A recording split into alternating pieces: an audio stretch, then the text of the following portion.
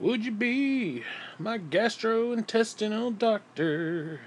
Stick your finger in my proctor. Do do do do do. Anyways, I have nothing to talk about, so um, I was just thinking about how, like, what I do, I consider it political comedy.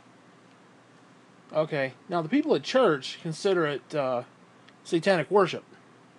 I call it political comedy. They call it, no,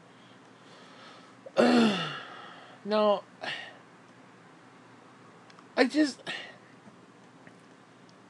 I don't even know where to talk. I don't even know where to go with any of this because it's like I hear what they tell me and I know what they told me to believe, and then when it comes to politics, all of that goes out the window, and I don't understand why.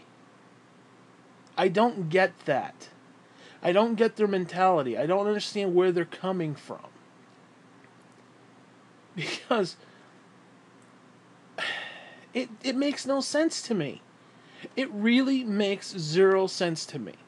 Because if you say one thing, I don't understand how you can say one thing and then go say another thing and pretend that the two completely different things are coherent with one another. I just... I mean, I'm trying to understand where a lot of the people from church are coming from. With all this, we love Donald Trump, we love the Republicans, and blah, blah, blah. I think what it comes down to, I don't know. I'm trying to understand it. Let's put it this way. Now, I see it a certain way. Why they don't see it a certain way is beyond me. Because, well, let me get into this. Now, let me start this off right. I will state again for this particular clip, my belief system is very simple. If your political talking points do not line up with what Jesus said, you're full of shit. And I'll just leave it at that. Okay. Yet, for some reason, I'm the one who's fallen away. I'm the bad influence. I'm the one who's being used as a mouthpiece of Satan and all this other bullshit. I'm a libtard. I'm an evil liberal. I'm all this other stuff. Okay, fine. Fine. Whatever. But it does not jive with me. I don't understand how you can talk about his kingdom. You can talk about, all this bullshit, and it must be bullshit, because either they're bullshitting me on Sunday, or they're bullshitting me the rest of the week. Because you cannot have two opposite ends of an extreme and say they're one and the same. They're equal. They're not. Okay. They're not. You cannot do that. You cannot say that. They're not interchangeable. Now, this is what I think it is. I think they believe, and it's not biblical, by the way, that if, quote unquote, the libtards, the evil liberals, are the demonic liberals, if they are used of Satan, then the GOP must be used of God, because I don't know. Now, nowhere does it say in the Bible that just because one side is evil doesn't that the other side is just automatically good no matter what. Now, they they will cite that, quote unquote, Satan's kingdom will not be divided. So if the liberals are completely evil, then everything else is good. Well, that's stupid. That's stupid. I'm sorry, that's retarded. That's biblical retardation. There's no truth to that. That's bad doctrine.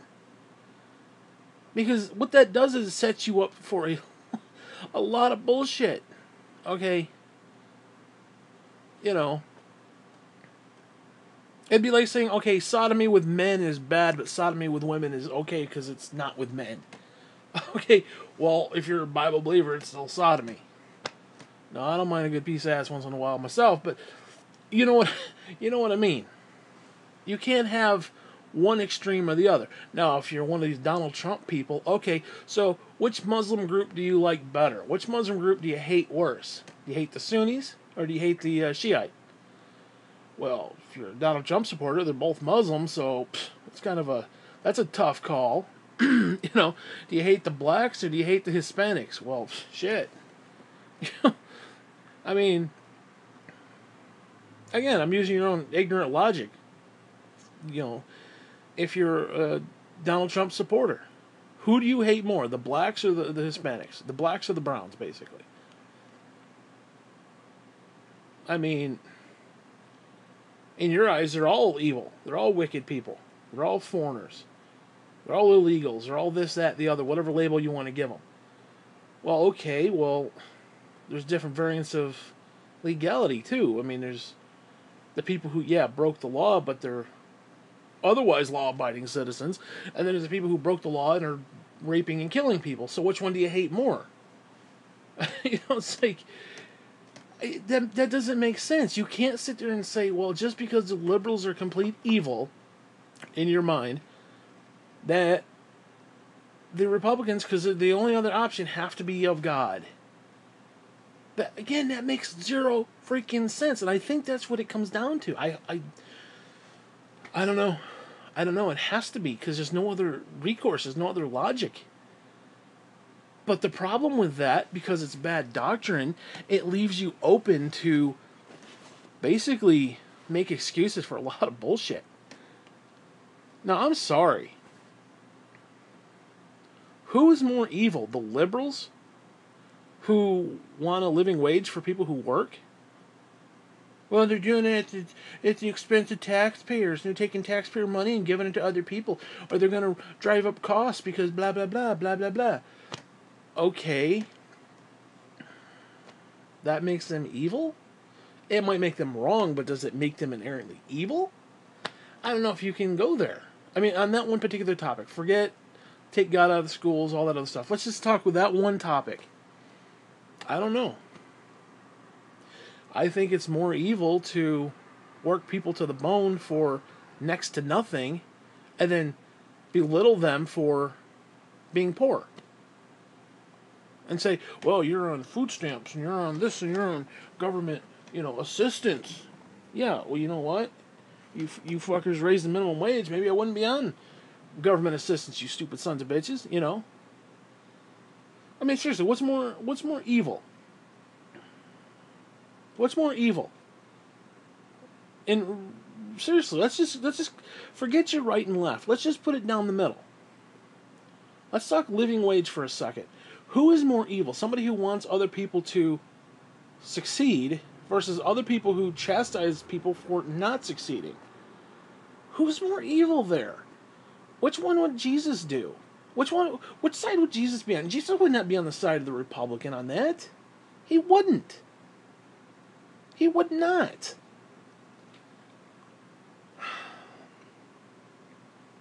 But again, we have born-again Christians making excuses for pedophilia and child molestation. Do you understand that? And don't tell me they didn't, because I heard them. They did. They collectively made excuses for a child predator. They did. They made excuses for Nazis. They make excuses for slavery and states' rights and bullshit. They make excuses for, sexual assaults. Are you fucking kidding me? And don't tell me they didn't. They'll even admit they did. They turn a blind eye to Donald Trump's bullshit. Well, nobody's perfect. Nobody's perfect. I'm tired of hearing that. Yeah, nobody's perfect, and yes, God can use anybody. I agree with that. But there comes a point when you as a Christian have to understand that the person you're backing has no spiritual backbone. They have no spiritual wherewithal. Okay, somebody sinning and living in sin, hey, you know what? Shit happens. It happens. People sin, people fall all the time. You know? You pray for your brother, you hope he gets right. You hope he picks himself up. You encourage him to pick himself up. The problem is, someone like Donald Trump has no desire to repent. He has no desire to change his heart. Now you say, okay, well look at King David. King David did this and King David did that, and it was horrible, wicked, awful stuff. Yeah, but at the end of the day, he had a desire to be right with God. Trump has no desire to be right with God. He has never made any indication, verbally or otherwise, that he wants to be quote-unquote right with God. He may make a flowery speech about how great God is, and, you know, that's the verse you want to hear, and blah, blah, blah.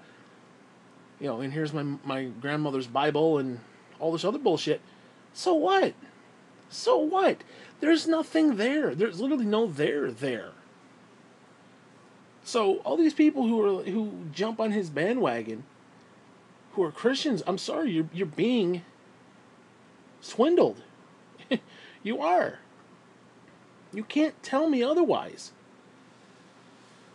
And I've said from day one, if Trump comes out, admits that he needs Jesus, and has a Christian testimony about needing Jesus, hey, I need Jesus. I can't raise myself from the dead. I just gave you one. I said I need Jesus. I need Jesus to forgive my sins. Die on the cross for my sins. I need that. I need that. I have just stated that. You will never hear Donald Trump use those words. And you never have. You never have, and you never will. And all these people who want to defend him, because he says little flowery things about, oh, it's okay for Christians to, you know, preach what they want. Yeah, it's called the First Amendment, asshole. It's called freedom of speech. Give me a break. He's doing nothing for you. He's basically saying you have the right to freedom of speech. That's it. He's done nothing for Christians. Not in the sense you guys are acting like he did.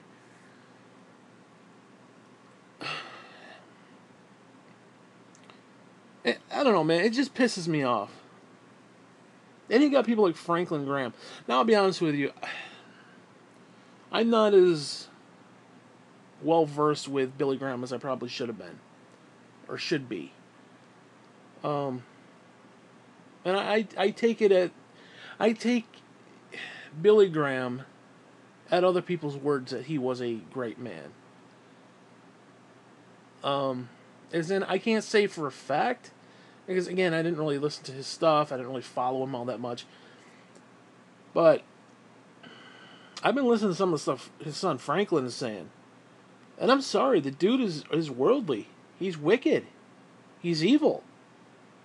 This is not of God. Some of the stuff he says is not of God. He's saying stuff that is wicked. And, yeah, there you go. You got Christians every day retweeting his shit, retweeting his worldly bullshit. Let's make America great. Yeah, how far is that going to get you? Make the world great. Make the world better.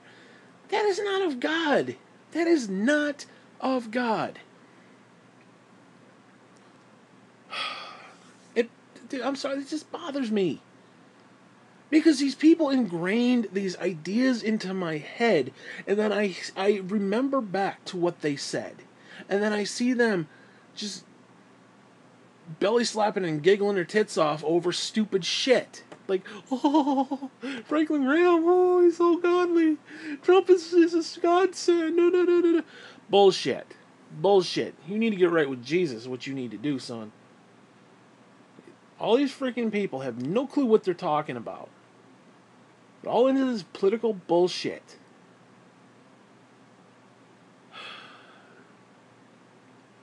I don't get it. I really, for the love of Christ, don't get it.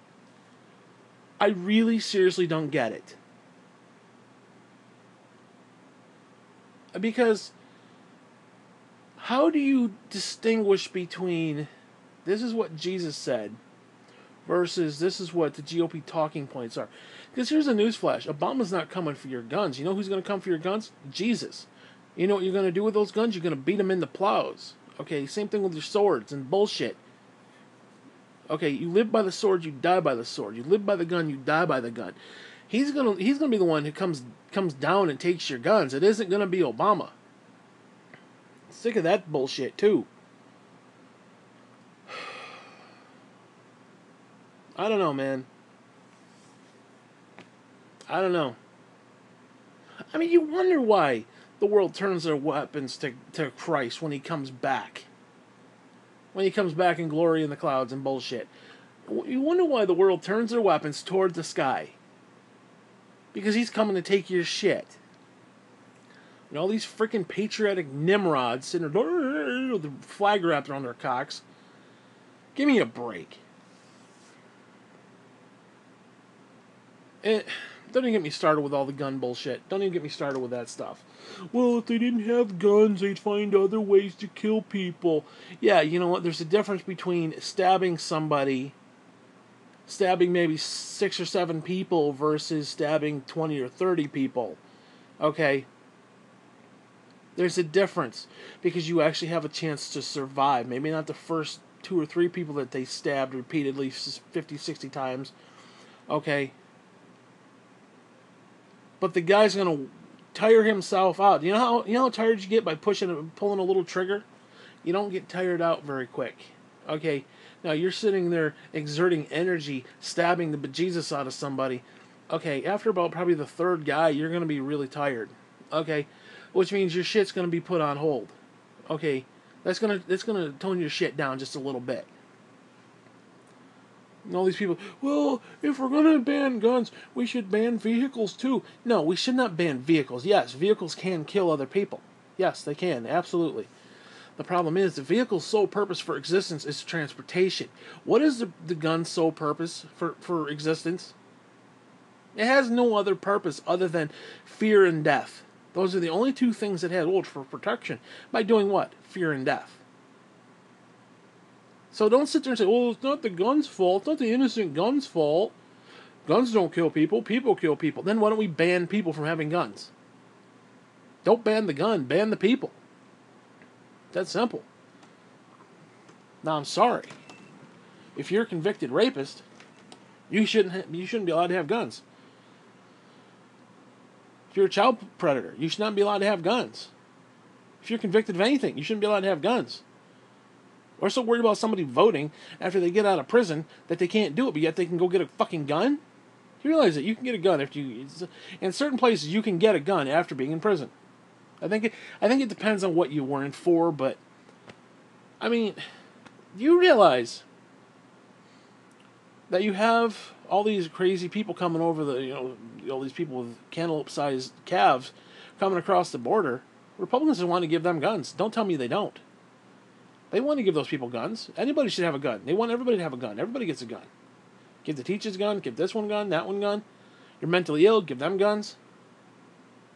What was one of the first things Trump signed executive order? Doing away with mental health checks for buying a fucking gun. And then they want to sit there and say, well, it's not the gun's fault. It's mentally ill people. Yeah, the people that you fucking let have guns, you assholes. You GOP pricks. Don't give me that bullshit. You're part of the fucking problem. Because you take money from the fucking NRA. And then, of course, that logic, they use the example of, well, the NRA doesn't give them a lot of money. No, they give them some money. Don't sit there and tell me they don't. Yeah, but it's not a lot of money, so they're not really bought and paid for. They're just, no, they're just manipulated into being fucking assholes. Now, again, I'm not saying take somebody's guns away, but what does an average citizen need with an AR-15? Or these guns that turn kids into hamburgers? Seriously, you turn a kid into Hamburg to the point they need a closed casket, shot 9, 10, 15 times. Why do you need that? Why do you need a gun like that? Oh, for the tyrannical government? Seriously?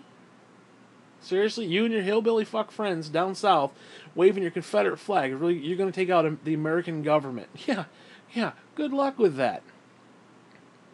Good luck with that. Newsflash, you couldn't even get on the White House fucking lawn with a gun. they'll shut your shit down before you even get to the fence. That's a fact. Seriously. I used this example the other day. Even if Russia and China teamed up, the two biggest, or two of the bigger countries, militarily, and tried to attack us together simultaneously, unless they did a really serious attack, like just bombarded bejesus out of us, we could still wipe them off the face of the planet. We could. So if the two biggest powers together combined couldn't completely destroy us, they could fuck us up, don't get me wrong, but to completely destroy us, if they can't do it, how are you and your hillbilly friends going to do it? I'm going to stand up for the tyranny of the government, man. Tyrannical government, man. Really? You're going to go against tyrannical government? Yeah, sure. How long is that going to last, you fucking idiot? Yeah, 1777, it was cute. 2018, not so much. You ain't even getting out the front door. You won't even get out the damn front door, and that's a fact. Like I said, they will shut your shit down. Quick. So the whole reason for guns is completely inept now. It is. How is your little, AR-15 going to take out a stealth bomber that could bomb you from space? Think about it. They could bomb you from space. You realize that. If you were a threat to the government, a legitimate threat, if you yourself, they could bomb you. So, again, this tyrannical government bullshit, it's no longer... It's cute. It sounds cute for all these hillbilly patriot country music assholes. It sounds cute. Tyrannical government. Okay, no. No, you're not going very far with that shit. Don't be stupid. Don't be fucking stupid.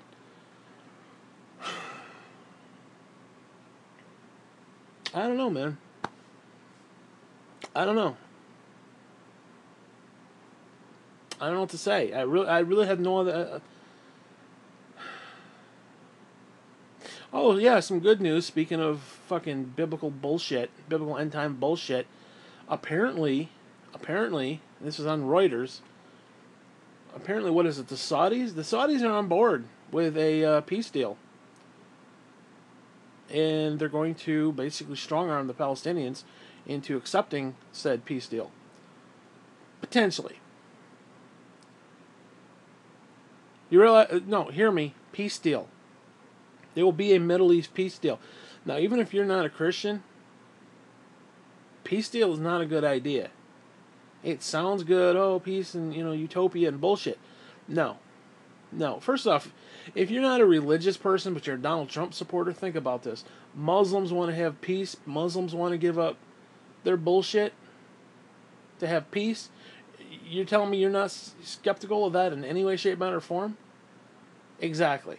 That's all I'm going to say on that. So even if you're not a Christian and you're a Donald Trump supporter, how far do you think that peace deal is going to last? Oh, I don't know, maybe 3.5 years. You fucking idiot. I mean, seriously. That shit's coming. All these people who think, oh, Donald Trump's going to get impeached. Donald Trump ain't going anywhere, dude. I'm telling you right now, that fucker is not going anywhere. What's going to happen is they're going to do all the investigations and all this bullshit. People are going to go to jail, so on and so forth. People are going to roll over on each other. They have already done this. And it's going to be, well, there's not significant evidence. There's good likelihood that Trump was involved, but not enough. And then it's going to get swept under the rug. And he's going to be emboldened because he's a prick. He's an egomaniac. He's going to be emboldened. And then he's going to go with his little military parade, and he's going to start waging war against the fucking world. I'm telling you right now. And what's going to happen? We're going to have bases in all these other countries that we're taking over. Syria and all these other places. We're going to have military bases there. We have over 800 military bases worldwide. In the countries we're not in, we surround completely. You understand that? So who can wage war against the beast? Guess what? The answer's simple. Nobody. All these people. Dude.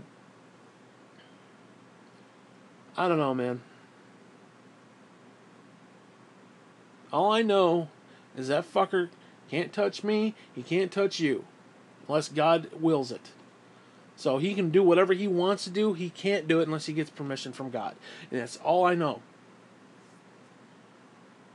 But I'm telling you right now, if there's a potential peace deal, especially in the spring, like April-ish, I think it's coming, dude. I think it's going to be April. I do. Honest to God, I think it's going to be April. I think you're going to hear more, or at least hear more about it. It may not be like completely set in stone, but I think you're going to hear a lot more about it in April. I don't know why, I just feel that. And I'm telling you right now, if that happens, I gotta start stockpiling toilet paper, dish soap. I gotta start stockpiling ramen noodles. I hate ramen noodles, but dude, I'm gonna be getting like matches and, you know, flashlights and all that bullshit. I don't have money for a fucking generator, but seriously, that shit happens. You need to buy a fucking generator, and you need to move the family out here, and that's all I'm gonna say on that. That's all I'm gonna say on that. Because, dude, I'm telling you, if there's a fucking peace deal, I mean, the fucking world's coming to an end. And all these people thinking, oh, there's going to be a rapture, dee-dee-dee-dee-dee-dee-dee-dee-dee-dee-dee. First off, read the Bible. It does not say there's going to be a rapture 7 years before anything. Read Matthew 24. Dude, it says that all these things are going to come to pass. There's going to be the abomination of desolation, wars and rumors of war, and blah, blah, blah. And then we'll be called up to be with Jesus. That's at the end of the tribulation, folks. That's not pre-tribulation anything. It's not. You look at any of the verses, it does not say that. Because people have this idea that, oh, well, you know, God loves the church so much, he's not going to let the church go through that. Why? Why? Name me one time in the Bible he pulled people out beforehand. I'm talking 7 years beforehand, not like, oh, gee, we're Lot and we're running and holy shit, don't look back. Or Shadrach, Meshach, and Abednego, and holy shit, he pulled us out before we went into the fire. No, he was in the fire with us. Okay, Noah's fuck ark. Guess what? He's closing up the doors as rain starts. He wasn't taken out 7 years beforehand. Now, interesting scenario about that is he had to build the ark, so he knew beforehand. So the idea that God will provide our needs, well, as the Bible says, you know, those were ears to hear and eyes to see. This shit starts coming to fruition. We need to start stockpiling food and water and all that stuff. We just do, because look at different look at Daniel and the prophecy of the dream, the fat calves and the little gaunt calves. You know, the 7-year famine. Stockpile the food, you know, so on and so forth. So if that happens, I'm gonna have to start stockpiling shit. You should definitely think about it too. I mean, first off, it's just good, and even if there is a tribulation rapture, I just heard somebody else mention this on YouTube tonight, but it's still, you know, correct. Even if there is a pre-tribulation rapture, anything we got stockpiled, guess what? It'll be here for people who need it. Because, again, the whole pre-tribulation rapture is just a stupid concept. Because if God took every Christian off the face of the planet, then that means the Holy Spirit is gone, and there are no Christians. There's no remnant. There's never a remnant At any time is there never a remnant. So if the Holy Spirit takes us, because who raised Jesus from the dead? It was the Holy Spirit. Well, if we're going to be raised from the dead, that means it's the Holy Spirit doing it, and the Holy Spirit is going to catch us up in heaven with Jesus. So guess what? The Holy Spirit will be gone from the planet, or at least in the sense of, he'll be with us. He'll be doing work for us, basically, in that moment. So, what? He just goes, raises us, those of us who died, raises us from the dead, and then catches the rest of us up, and then magically comes back and says, yeah, let me start saving some of these other people. That makes no sense. None. It makes zero freaking sense. What makes more sense is that we are going to stay here, we're going to be here, and we are going to, as the Great Commission said, go into all the world and preach the gospel of Christ. The problem is, it's going to cost us our life. And it says that those who are left will be caught up. It doesn't say that... Again, we have this idea that there's this magic transition period, like, oh, the rapture's just going to randomly happen, and da-da-da-da. Hey, again, if you're lip to God here, because I'll tell you right now, I hope so, I do, but I got a bad feeling about it. Because, like I said in other clips before, I mean, what's going to happen is you're going to have born-again Christians who are waiting for Jesus to rapture them, and they're going to be thinking, oh, these are the birth pangs, and the birth pangs are getting worse and worse, and the birth pangs, and blah, blah, blah. The next thing you know, the fucker's sitting on the throne in the temple. He comes out and says he's God, and by the way, now you can't buy or sell anymore, so... And what's going to happen? You have no time to prepare. Because, let's be honest, if the rapture happened, the people who were here, they have all the information, right? They would know, okay, well, the temple's here, the rapture happened, and we have 3.5 years to prepare. They could stockpile food, they could stockpile clothing, they could stockpile water, they could stockpile all these things with 3.5 years. What happens if they don't have that warning? Because if you look at what the Bible actually says, it says when God comes, it'll be just like the days of Noah, where they were giving in marriage, they were eating and drinking. They're basically just a normal day. Just a random day. Now,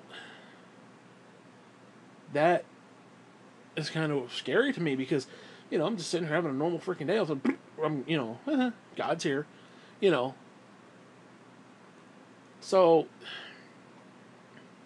and that's his second coming. That's when he comes in the clouds. Okay, that's when he's coming in the clouds. So even if you believe in a pre-tribulation rapture, which is not biblical, I don't see it in the Bible anywhere. I don't see it in there. You read the text plain as day. It does not say that. It doesn't. It says we will go through these things. It says first off, it says before the rapture that the Antichrist will become known. And when does he become known? He becomes known when he sits on the throne. I mean, I suppose maybe you could make the argument that when the peace deal happens, he will be made known. But no, I don't know. I don't know about that. Because, I don't know. I mean, you could make the argument, but just because somebody makes a peace deal does not mean that they are the Antichrist. They will be the Antichrist when they sit on the throne, or go into the Holy of Holies, basically, and declare themselves God in the temple. That's when you will know. So either way, the peace deal has to either happen first, which is the start of the tribulation, or he sits in the throne. So either way, the rapture cannot happen until the tribulation starts. We have this idea it's going to happen and then the tribulation is going to start. That's not true. That is not what the Bible says. Again, even best case scenario for a pre-tribulation rapture is going to be after, sometime after the peace deal, because again, he has to be made known.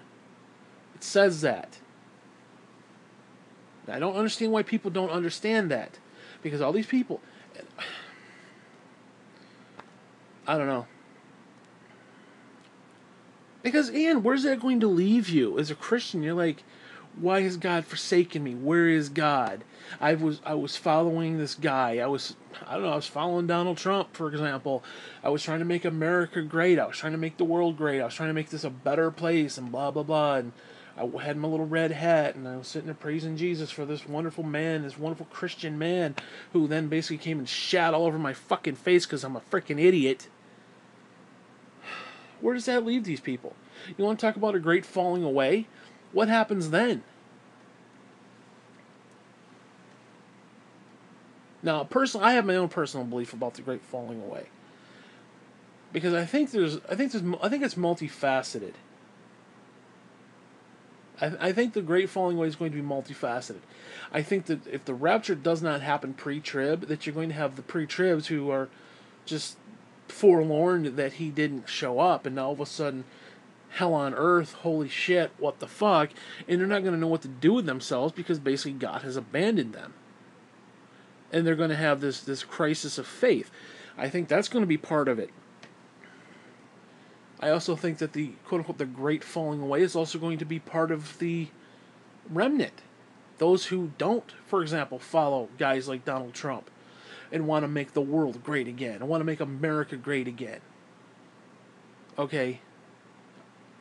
People who want to get back to the Bible and actually read what the words say, and actually read what Jesus had to say, not what somebody in the freaking GOP political realm has to say about the situation, or so worried about tax this and tax that and socialism and blah blah blah.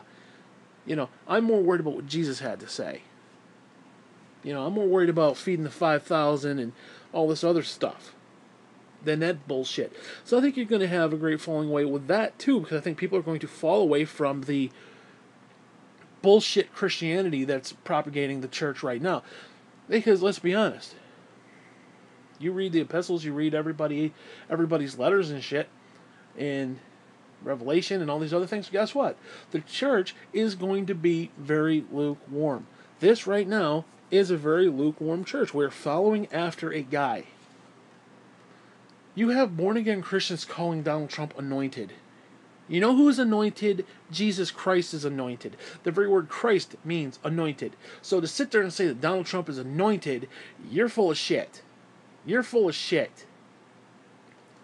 Franklin Graham and some of these other sons of bitches, you're full of shit. And I rebuke your bullshit. In the name of Jesus, I rebuke you, you asshole. Pisses me off. Absolutely pisses me off. And no, they don't deserve a pre-tribulation rapture. They don't. They deserve to get their nuts kicked in. They do. This church deserves a kick in the dick. They deserve it. And God, I think, is going to give it to them. Well, shit. Name me one time in the Bible he didn't do it to Israel. Every time Israel wanted a bullshit king, he gave it to him and said, hey, guess what? Now you're going to get fucked over. I'm going to give you what you want. You're going to get fucked. Well, we wanted Donald Trump. We wanted to make America great. We wanted this, that, and the other. Well, good job. Good luck with that. Good freaking luck with that. I hope it serves you well on your road to hell, asshole. Seriously. It's called the straight and narrow. It's not called the wide path. So when you see 81% of evangelicals running towards something, that means there's probably a problem. There's probably a problem, because the remnant will always be there. And if 99% of the freaking church is going off doing stupid shit, there'll always be a remnant. And I would much rather be part of the remnant than part of the group think that just goes off and acts stupid. All this dispensational bullshit, all these 18th, 19th century asshole preachers who came up with all this bullshit pre-tribulation rapture that's not in the damn Bible. I'm sorry, it's not. I shouldn't say damn Bible, but you know what I mean. It's like, dude, you read the words, it does not say that. Well, Second Thessalonians says go fuck yourself, because it's not what that says. Read it. Read the words. Grasp them. It does not say that. You want it to say that. Because it fits your political agenda. It fits your bullshit. Because you have all these freaking Christians who don't give a fuck about anything else because they think they're going to be taken out. They don't care about global climate change. Read Revelation, motherfucker. Read that book. And guess what? If there's no pre-tribulation rapture, you're going to go through that shit. So all your precious, big corporations who can dump toxic shit into water now, and you applaud Donald Trump taking away EPA regulations. Now, I'm not saying every one of them is necessary. I'm not saying they're not restrictive in some cases, but to sit there and say, gee, should you have the right to produce smog in big cities? Do you have the right to dump toxic shit in water? Do you have a right to, I don't know, not have fucking standards in your food? They just had a thing with dog food where they use meat from animals who are euthanized, and the drug is in the fucking food, and it's killing animals. It's killing your pets. Because there's no goddamn regulation, because we need small government. Yeah, we need small government. We need a government that tells you not to be a fucking idiot. Not to be a stupid son of a bitch. That's what we need, big government. Or any type of government.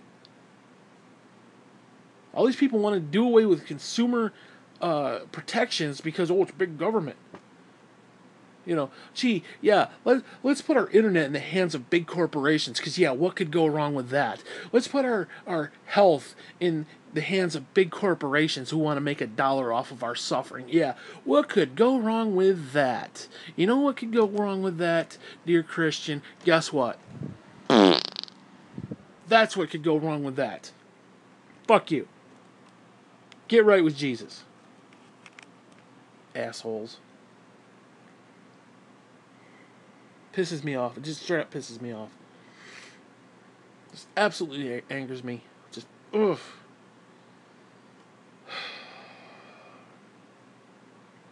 And of course, you can't tell nobody nothing because they know everything. I've studied the Bible for 40 years.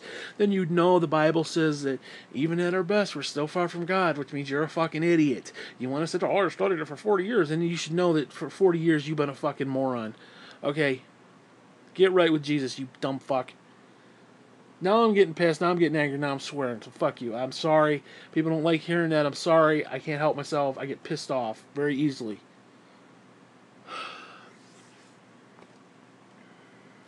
And what's it for? What are you getting out of it? Ooh, I'm Kenneth Copeland. I get a jet. I get to fly around in a jet because Jesus wants me to have a jet. No, Jesus wants you to stop being an asshole. Jesus wants you to go and do the Great Commission. He wants me to do the same, and I'm not out doing it. I'm just as guilty. But I'm not on a fucking jet flying around like a jackass acting like I'm something special. Okay? Stupid scumbags. Kenneth Copeland is a scumbag. No, don't get me wrong. I think God uses him. I think God has used him. I think God can use anybody. God can use Donald Trump. God can use me. God can use anybody. Still, at the end of the day, it doesn't negate the fact you're a scumbag. And I'm a scumbag too, so don't get me wrong. But you get my point. These people, they're propagating the wrong gospel. They're propagating worldly bullshit. Oh, yeah, let's have a jet. Yeah. Give me a break. No, granted, you know what? I need a new computer. I want a new computer. I want God to give me a new computer because I can't afford it myself. Now, realistically, I could save up. It might take 10 months. I could save up. Now, granted, I want like a $1,000 Mac. Okay, I'm not going to lie. I want a $1,000 Mac. Hey, you know what? I'm a child of God. I want God to give me the best. No, not that that's necessarily the best, but that's what I want. You know? Yeah, I could get a $300 piece of trash, sure. I want what I want. Not selfishly, it's just that's what I'm comfortable using. And I want my God to fulfill that. Has he? No. Why? Because I'm not out there swindling people. Saying, oh, I need a jet to fly around him because I'm an asshole.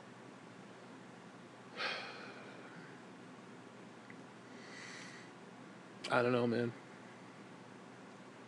It's tragedy, is what it is.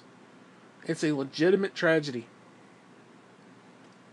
Because people are going to wake up and they're going to be like, where was Jesus? Where did he go? What happened? Why did he forsake us? Why is he not here? He didn't come back for the church. Here's the Antichrist. He's taken over the world, and we've been sitting here with our dick in our hand, slapping each other around with it. We've literally been dick smacking each other, and we don't even know. Now what do we do? I mean, seriously, you want to talk about the great falling away? Hey. Like I said, I hope to God there's a pre-tribulation rapture. Because guess what? If I'm wrong, boop, I'm gone. Who cares? Okay. But if I'm right, if I'm right, we're all fucked. Okay, you need to understand that. We are screwed. We are legitimately screwed. All these people, oh yeah, Donald Trump, he's so great. He's fulfilling Bible prophecy. He's the reincarnation of not reincarnation, but the fulfillment of prophecy of Cyrus, and yay, and Kim Clement prophecies, and da da da da da da. You know, seriously, are you kidding me with that shit? And then you sit there and tell me about Bible stuff and about end time prophecy, and then like, seriously, if you were to make a laundry list of all the things that the Antichrist will be, and then compare them to Donald Trump, he literally checks off every single one. He does. I mean, one of the biggest arguments is, well, Donald Trump is a nationalist. He's not like a globalist. Really? Really? Really? How did Hitler start out? He started out as a nationalist. And what did he try to do? Try to go global. This next big step. You start small, you build a base, and then you go out into the world. Just like Christianity. You start at home, you start a church, and then you spread the gospel, basically, like a virus almost. You start a home church, and then you start a smaller church somewhere else. Same concept. We see it every day in the church. That's how it works. Yet all of a sudden, no, that doesn't work. That doesn't apply. Give me a break. There's going to be a day when Donald Trump turns on Christians, and I'm telling you right now, he will be given the ability to make war with the saints. I guarantee you, and if it isn't Trump, it'll be somebody else. So all these people have this idea that, oh, Donald Trump's so great, he's a great Christian. Really? Really? Really? I have more of a Christian testimony than he does. And I say fuck. I say fuck. I said it again. Fuck. I say it again.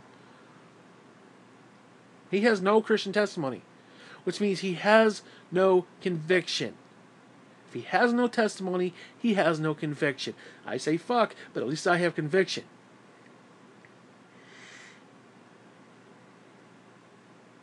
But no, people don't want to hear me. People don't want to listen to me because, oh, you said fuck. I can't hear anything else you said because you said fuck.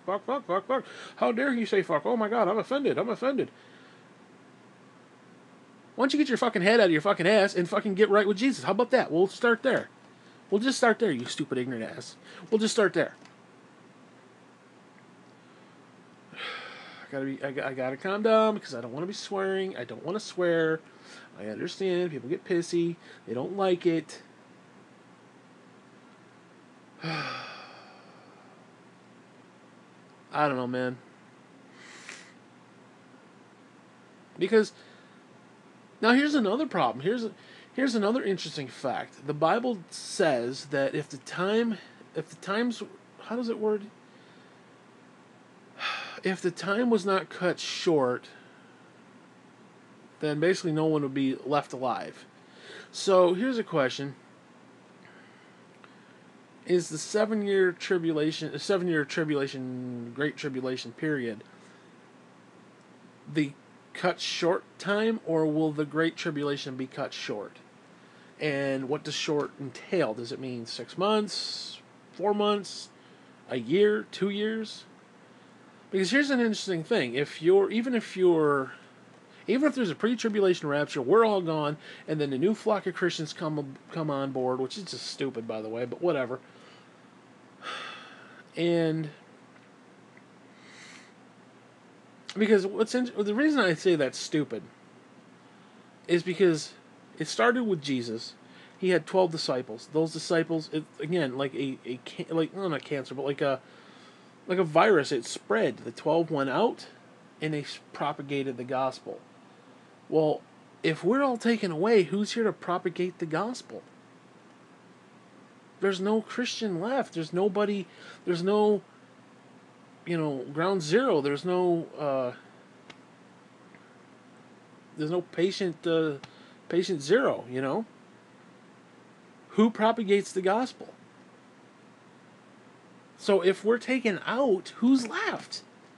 They just randomly yeah, Granny had a Bible. Let me go read that because things are crazy. Really? That's what you're expecting? Or people who are like, well, I kind of believed in Jesus, but I never really gave myself to Jesus. Well, blah, blah, blah. Really? That's what you expect? I don't know. That doesn't jive with me, man. That just doesn't set well with me. But even if they're completely taken out of the picture, let's say we're completely taken out of the picture, then where does that leave us? You got a bunch of quote-unquote new Christians who don't totally understand the Bible in full, trying to stand up against the Antichrist. That makes zero sense to me. I mean, think about it.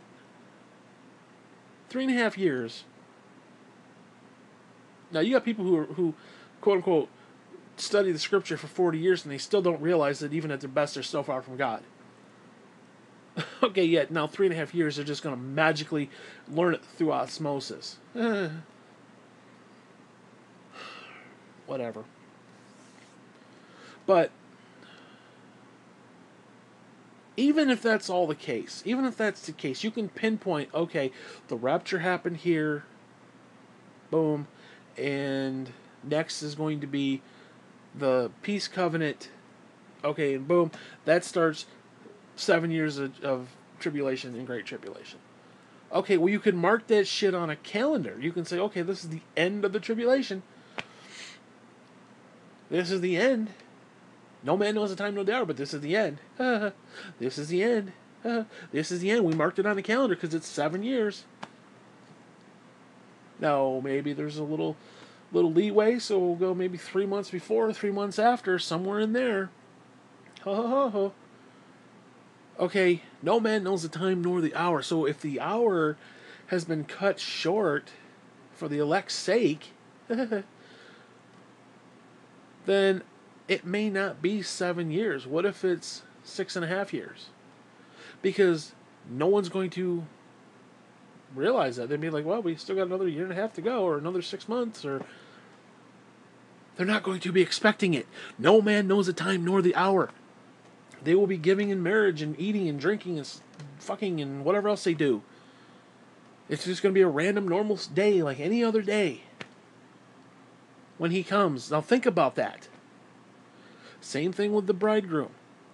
It's like, yeah, they got word he's coming. They don't know when he's showing up. He could be there in 10 minutes. He could be there in 6 months because, he has travel time. Who knows? But they know he's on his way. Because, again, if you look at the way that's set up, especially like in the Jewish culture, essentially if a man's going to marry a woman, he goes and basically stays with his father and he prepares for her, like gets a house, a car, all that stuff, whatever. He gets himself in order, and then when he's ready, he looks at the father, and if the father gives the okay, he sends word and he goes and gets the bride. That's how the picture is. So Jesus is like, hey, man, I think I'm ready now. I prepared the place for them, and I think I'm ready. And God's going to be like, okay, go get them. No, it could be, again, it could be 6 months, 6 years, whatever. It could be any. There's no time limit between when you get the call versus when it happens. Like when you're alerted to the fact that, okay, the bridegroom is coming, you don't know when it's going to be.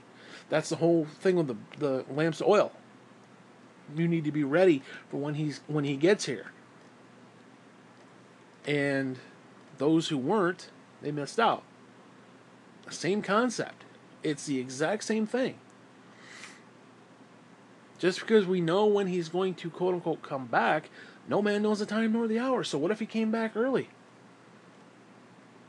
What if the time was cut short? What if the Antichrist is only given a year on earth after the tribulation? Think about it. Nobody would be expecting it. Christians wouldn't be expecting it. And we've propagated the fact that it's going to be a 7-year tribulation. So even if we were taken out in the pre-tribulation, all the people who are left are going to, see the shit that we propagated and be like, okay, well, we got 7 years. Well, it ain't 7 years. What if it's not? Or what if it's more? Who knows? So, again, if no man knows the time nor the hour of his coming, we're not talking tribulation, we're talking about him coming in the clouds to take out the Antichrist. No man knows when that's going to happen. Not even Jesus himself. And again, it comes back to the whole bridegroom thing. So all of a sudden, oh, he's going to come and take away his church, because that's the bridegroom, and then he's just going to come back and, you're going to ride down from heaven in horses and shit. There's no sense to any of that. First off, I suppose if you're an atheist, there's no sense to it in general, but especially if you're a Christian, that makes no sense. It's like he came and took us away, and he's going to bring us back. Dude, it makes no sense. It makes no sense. None. It makes no sense. Because, guess what? Here's a news flash. If the pre-tribulation rapture happens, the dead in Christ will rise first. And then the rest of us who are still here will be caught up to heaven. Okay. Fast forward 7 years later, all the people who have died, what happens to them? All the people who became Christians and died for the faith, what happens to them during those 7 years? Is there a second rapture? Now you're saying, oh, there's going to be the pre-tribulation, and then there's going to be the end tribulation, or the end rapture. It makes no sense. It makes zero sense. There's not two raptures. There's not. Okay? There's one. It's at the end. I'm sorry. We are going to have to go through it. We have to at least accept the fact that it's a damn good possibility. Just for the simple fact that if it does happen, we cannot be caught unaware. We cannot be just blindsided by it. We have to acknowledge the fact, what if this happens? What if we've been wrong? What if there's been a great delusion? Some guinea white homo making up stupid frickin' bullshit. Okay? About, there's a tribulation and no, not the tribulation, but the pre-rapture. That only came about, what? Not that long ago. Yet, nobody before that preached it. Nobody before that believed it. Yet, now all of a sudden, come on, man. Think about it.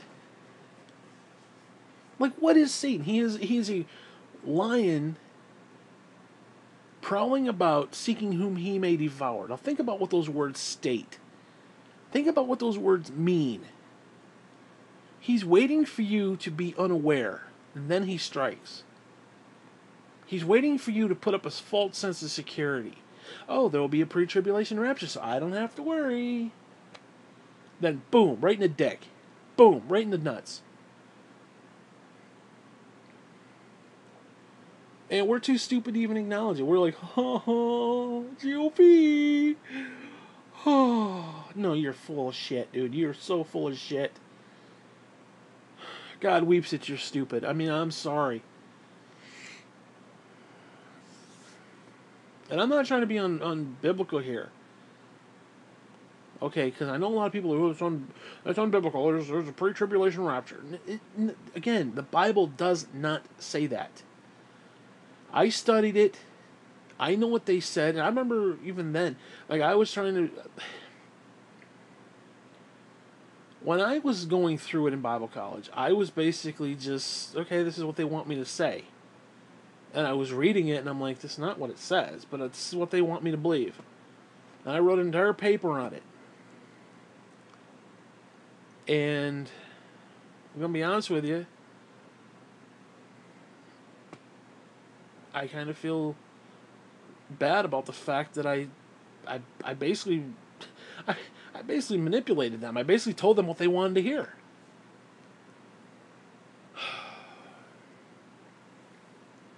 mean, it's not that I just don't believe it.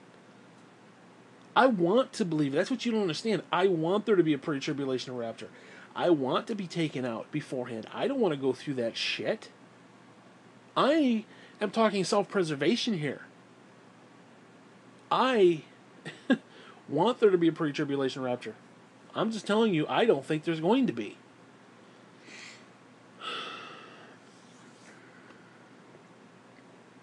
It's just, again, when you look at it logically, the way they want you to believe it's going to play out, it doesn't jive. It doesn't register. You take people out, and then again, what happens to the dead people who die within the 7 years? Is there a second rapture? Because technically, Christ would have come 3 times. He was here originally. He came to rapture us and meet us in the air, and then all of a sudden he's going to come in the air. I mean, again, it makes zero sense. It just does not work. I mean, even if you took the linearity of time and space out of it, and try to say, well, Christ is outside of time, so when he raptures us, he's rapturing everybody at once. That still doesn't mean it. It still doesn't register, because, like I said, there will be dead people, so he will technically be raising people from the dead at the rapture and in the future. I mean, could he do it simultaneously? Maybe, but again, it doesn't, from a time perspective, I don't see how that works. It can't work. I mean, even if you're thinking like fourth dimensionally here, it doesn't work. Because you're talking about one event outside of time that affects 2 moments in time. Now, as I stated before, I think the quote-unquote the election and the accepting of Christ, I think the accepting of Christ is the physical manifestation of the predestined election from eternity past, where God elected us, and then when we got to a certain point in our lives, we acknowledged it, and it became physical. Like it was a physical acknowledgement of something that happened in the past. Because again, we are presently seated in heavenly places, but I'm not in a heavenly place, you know? So if I'm seated presently in heavenly places, then that means that I am currently outside of time, even though I'm physically living through it right now. I haven't reached the end game yet. Once I do, then I'm outside of time. I'm presently seated in heavenly places. Because, again, if that's the case, then every child who's born, how can children be born today if God finished creation on the 6th day? That makes no sense. So what I think is that we were, because the Bible says he knew us before we were in the womb. So I think we were alive, conceptually, conscious, at the dawning of the beginning of the universe, or, when he created us, on that day, and we manifest into the time stream at certain points. Now, what we did before we manifest into that, because again, we're outside of time, so it's technically not like, oh, I'm just sitting here waiting for 1987 or 1964, or I'm just sitting around. No, you're not, because you're outside of time. There is no time, so you were there, and you're here. So we are in two places simultaneously at the same time. Because to me, that makes more sense with Lucifer seeing that we were sinful and we were wicked, but God still forgave us. Because think about it. If that's the case, then he sees us seated in heavenly places with our glory, or glory that we that not our glory. I shouldn't say it like that, but we're, from his point of view, we are sitting in our glory, basically. In other words, we've been rewarded with what we've done. And of course, God gets all the the glory at the end, but you know what I mean. So he's looking at us like, okay, I'm better than them, but they are getting rewarded, and I'm not. And then he can look through all the time stream and say, well, they did this, they did this, they did this, and I'll look at them. So I think it's a twofer, actually. I think we're in two different places at once. Because again, once you're outside of time, then time itself, really doesn't matter. You could literally see the beginning of time to the end of time. Because it's what it is. And you don't get old, you don't age. So, I think that is what the problem is. So even if you took all that into consideration, I don't know if you could sit there and tell me that the rapture happens 7 years before the tribulation, and the dead in Christ will rise, and then the dead in Christ at the end will rise as well. Maybe they rise at both times and then converge at that one moment. Because essentially, technically, it could. It could. I'm not saying it is, because I still don't believe it. It could, from that point of view, because you're talking about the beginning of the 7 years and at the end of the 7 years, basically, give or take. And they both converge at that moment. Now, technically, the people who are 7 years at the end would kind of technically be going back in time, even though Christ would be outside of time at the moment he came to rapture us. So in other words, if we were raptured right now this second, we would be raptured with the people who are here, plus the people who are here 7 years from now. Which would be kind of weird in and of itself. It could kind of work.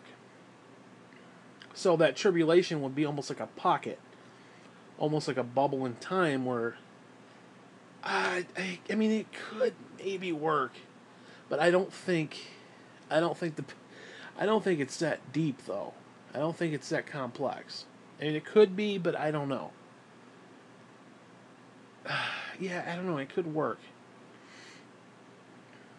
It would almost be like almost like some sort of quantum kick in the dick. That's basically what it is. Because the problem is, it seems more like it should be more simplified. Like, okay, everybody from Adam and Eve, right straight up to, like, right this second when the rapture happens, will be called up. Will rise first. And then anybody who's left here still alive will then be caught up. But just the very fact, the way it's worded, that those who are left will be called up. That really doesn't make any sense. It would make more sense if you're looking at it at the end of the tribulation. Okay, the dead in Christ get raised up, and then those who are left, those who hadn't died at that moment, would get called up. See, it makes more sense at the end of the... I don't know. But as I said, it could technically work. If we're being technical about it, it could. Because now, that would assume that the rapture is taking place outside of time. That when we're called up to... When we're called into heaven, or into the sky, whatever, that is outside of time. Which means that the minute we get called up, our physical bodies cease to exist. Because if they did, then we'd be still in the time stream. So, what if the rapture is not just some cutesy little, oh, Holy Spirit, what if it's like some sort of massive nuclear explosion where it's just we cease to exist and boom, we're caught up? Because it says we will be changed in a twinkling of an eye, which means our bodies will cease to exist as we're floating up. I mean, it's kind of the word picture. Now think about that. What would change our physical bodies in an instant? Nuclear holocaust? You know? Now it does say that... See, I don't know. I mean, it does say that the armies of the Antichrist will then turn their weapons toward Christ as he's coming back, as he's coming down. So what if they nuked the Christians who are left, and I don't know, because you'd basically have to rally everybody together. Let's say like at Petra or something. Maybe they nuke Petra. Who knows? Because the Bible does say that when this happens, don't even go down into your house and collect your stuff. Don't, like, if you're in the field, don't even grab your cloak. Just run. So I don't know. That sounds pretty scary when you think about it. Because it changed in a twinkling of an eye. What does that mean? Now, okay, it could be a spiritual thing, like our bodies just kind of like dissolve and poof, and we're raptured. Like Tim LaHaye's type stuff. It could be like that. But I think there's more to it than that. Now, I don't know how it would work, but no, I don't know if it's because I don't know. Does it say that God does it, or does it just say that it will happen? Because I don't know if there's a distinction. I don't think there's a distinction between like God changing our physical body versus something in the world doing it. Like, again, a nuclear strike. That's actually kind of cool when you think, because, again, when we're raptured, our physical bodies no longer exist. Which is interesting. Because we have this idea that it's like an us versus them in a way, where it's like, those who died first will be called up, and then the rest of us will be... But once then we're in the same boat as they are, so we have no physical body. That's why Christ will have to give us new spiritual bodies. So, yeah, we basically die at the rapture. Our physical bodies cease to exist during the rapture. And I don't know how I feel about that, man. I really don't know how I feel about that, because it's like,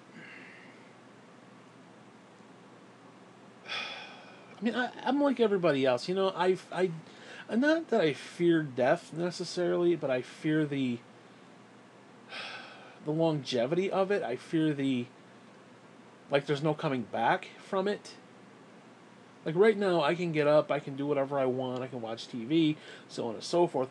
Once my physical body's gone, I probably won't be doing any of that stuff. I won't be doing any of that stuff, you know? And I kind of like doing that stuff. So it's a catch-22. It's like, I want to do it, but I realize I probably won't want to do it, if that makes sense. So, again, you take away the physical body, what are you left with? You know? You're left with a consciousness. Energy is neither created nor destroyed. So, therefore, we have always existed. We have existed since the beginning of time. On some level, at least. Now, whether there was an actual consciousness there, or we were created on the... See, I think what happened is that we were created... Well, God said He knew us before we were in the womb, which means He knew Adam and Eve before He created them. Now, they weren't technically in the womb, but they did have, a womb-like structure as He was forming them. So He knew them before they were in the womb, so to speak, before they were formed. So I think our consciousness, our energy has always been there. And the first humans to come into the time stream were Adam and Eve. And of course, they were the first ones to fuck it up. Thanks, by the way. So... Yeah, I don't know. It's kind of interesting when you look at that. It's very interesting. Because it's like, when we go to sleep, what happens to our consciousness? Are we communing with God while we sleep and not realize it?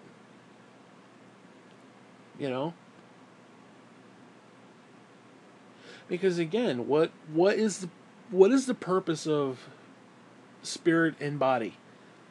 The body takes in signals, the body takes in input through the senses, whether it's feeling, seeing, hearing, and that, I don't want to say shapes, but that contributes to our consciousness.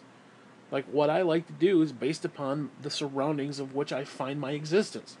So, yeah, I like to play video games.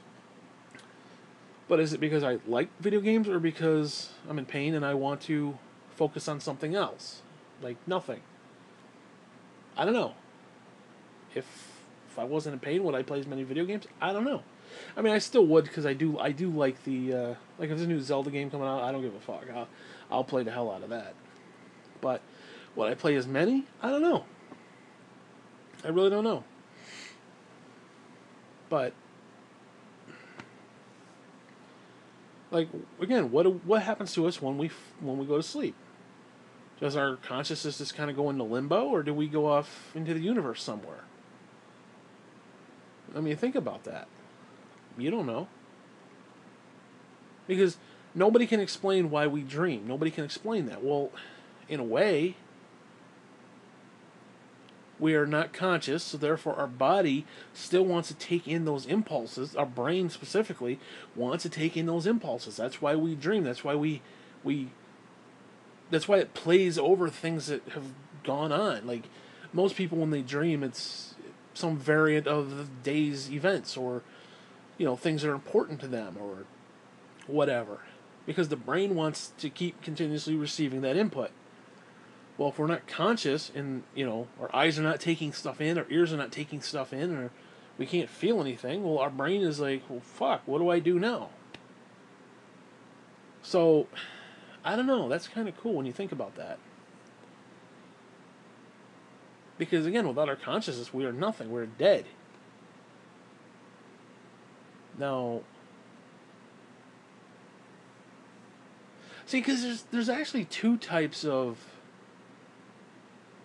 I guess you could say, death. I mean, there's actual death, where the body itself stops, and the consciousness is like, oh shit, now what? And then there's when we sleep, the consciousness is like, hey, and goes off, and our body's still alive, but still wants those inputs. So there's two variants of it. So basically, when you sleep, you're technically dead. Now you're not physically dead, obviously, but the idea is there. You're not conscious. The consciousness is not there. That's why people in a coma, it's like, are they really alive? I mean, their physical bodies are alive, yes. But if their consciousness is like, you know, does that mean they actually exist?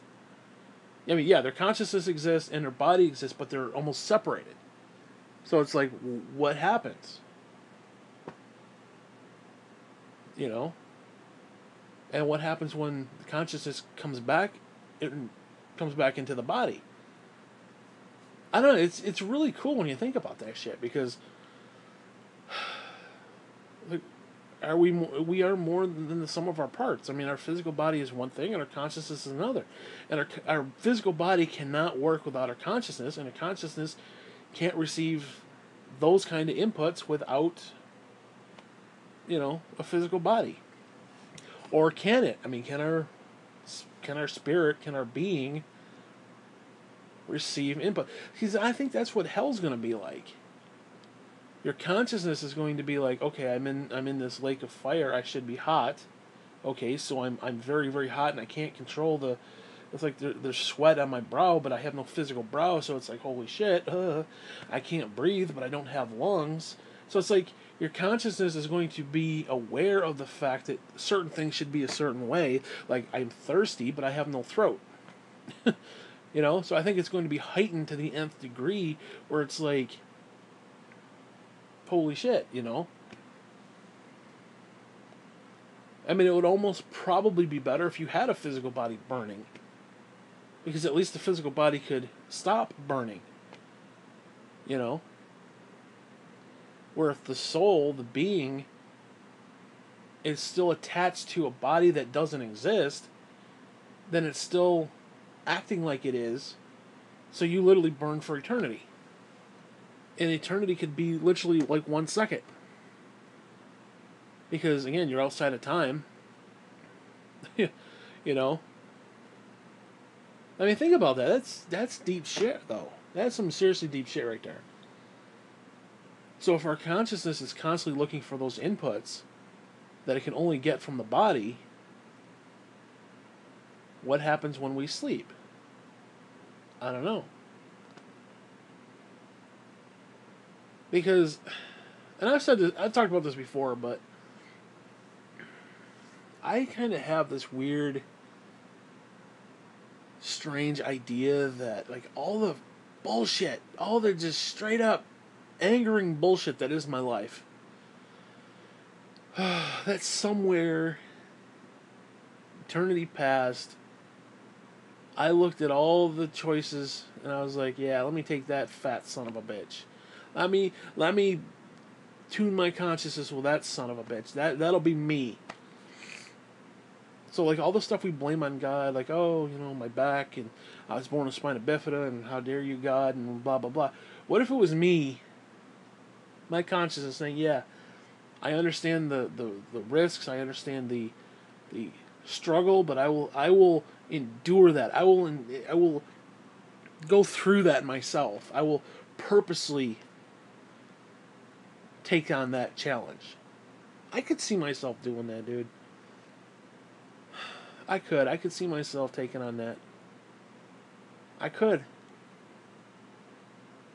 God looked throughout the entire time stream and said, okay, these are the people who are alive that I'm going to cherry pick, and all you souls, you can pick one of them. Kind of a deal. I could see myself, letting everybody go first, and all of a sudden it's like, oh yeah, I'll take this one. I won't take the handsome guy who's stiffing, hot chicks all day with $1 million bank account. No, I'll take the fat cripple fucking asshole, and I'll endure that, and God will bless me for going through all that bullshit. I don't know, man. I totally could see myself. Oh, dude, I could totally see myself picking that. I could absolutely see myself going through that. Maybe I'm just a glutton for punishment, even on the eternal scale. I don't know, man. Because what a great kick in the dick that would be. Again, we blame God for our troubles, we blame God for our problems, but we ourselves saw the end from the beginning with God, and we're like, yeah, that's the one I want. That's the choice I made. It's like you go in, I mean, seriously, like you go into the pound and you see all these dogs, and you're like, okay, that little son of a bitch right there who's standing on his hind legs and he's barking, that's the one I want. Instead of taking the little cute one who's kind of cowering in a corner and not doing anything, it's just all happy, little tails going. Instead of taking the good one, you take the one that you know is going to be problematic. I could totally see myself doing that. I could totally see myself being that fucking stupid. I mean, seriously. Oh, I swear to God. Anyways, what else is there? You know what? I don't want to talk anymore. I'm tired. Anyways, I'm going to finish this. I'm going to upload this. And I got another clip. I got another vlog coming up. I'm going to post that. See, what is it, 11:46? I'll wait until after midnight so I can do the daily thing. Actually, I did 2 posts in one day. I got this and the actual vlog. Hey, whatever. Whatever, man. Enjoy it. Fuck you.